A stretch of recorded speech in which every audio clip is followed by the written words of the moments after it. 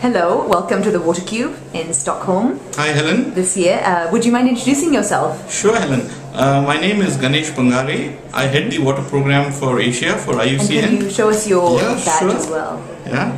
It's great, thank you. And I'm sure IUCN is the International Union for the Conservation of Nature. It's the oldest conservation organization in the world. It's more than 60 years old. We have offices in all 7 regions of the world, headquartered in Gland. Okay, so that's really a unique thing. We are the oldest member-based organization in the world. Gland in Switzerland. In Gland, Switzerland is our headquarters, and our Asia office is based in Bangkok. And which is where you're based. Which is where I am based. Yes. Wonderful. Yeah. And tell us why you're here at this World Water Week and what you're promoting as well. IUCN is the water program. Our slogan for this World Water Week has been Nature on Tap. And what we're trying to say is that if you do not conserve the water and the catchments, the natural infrastructure, you're not going to get water for cities to drink. You know, that's our basic message for this forum, at least. And what this means in very simple languages is that all of you get your water in taps at home. You know, where does it come from? All this water comes from nature.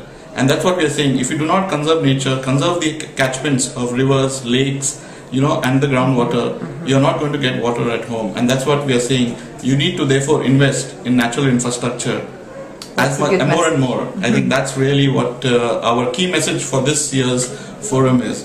And tell me about the project that IUCN has recently launched. I think, in fact, at this World Water Week. Yeah, we've just, IUCN has been doing one of our big flagship programs, was the Water and Nature Initiative.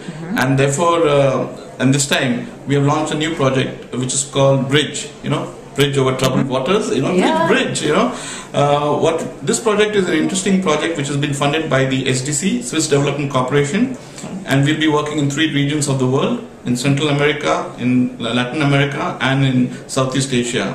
The core of this project really is how do we link, it's actually river dialogues, building river dialogues with the people who live on the ground in the river basins, with the governance that happens and at the bigger level. Everybody's talking in the air. What we are saying, it's both ways.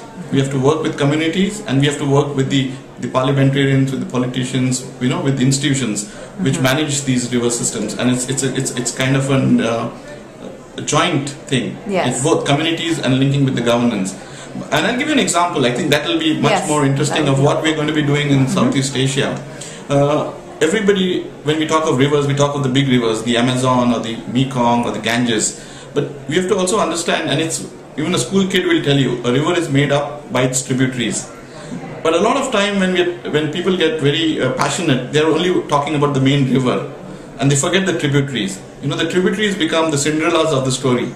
Yeah. And what we are trying to say, for example, in the Southeast Asia, where we are going to be working under this new project, is the Mekong River has transboundary tributaries like the 3S tributary, which comes from Vietnam, Laos, Cambodia, 3 countries, and that gets neglected, and this tributary, the 3S, which is a transboundary river, feeds about 20% of the flow of the Mekong River.